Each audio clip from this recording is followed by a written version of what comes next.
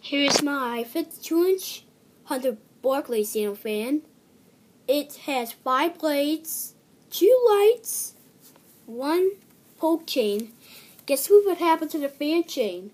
It broke right off, and that's like a year ago, like October, September. I think that was about Thanksgiving, or I don't know. That's about a year ago. I broke it when I was in 1st grade. I'm in 2nd grade now. You can see in the mirror it's got a little clip on it because the fan won't fall. This fan's a 5-minute fan. It has easy locks. Oh, it's got screws. Guess what? The light chain works. It does. We still got 1 chain. We need to get a new switch, or it should move to 4048. As Inwood Avenue. That is not far at all. I think every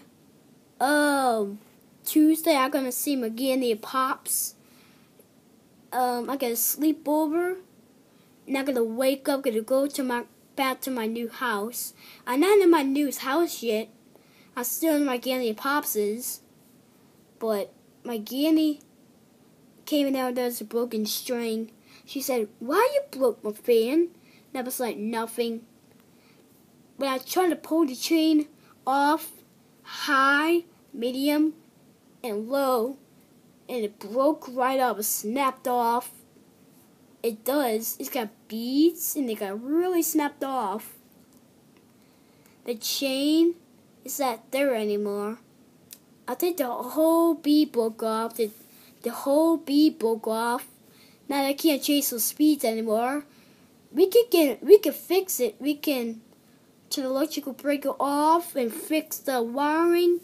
Take up the wiring, get a new chain, and put the wiring there.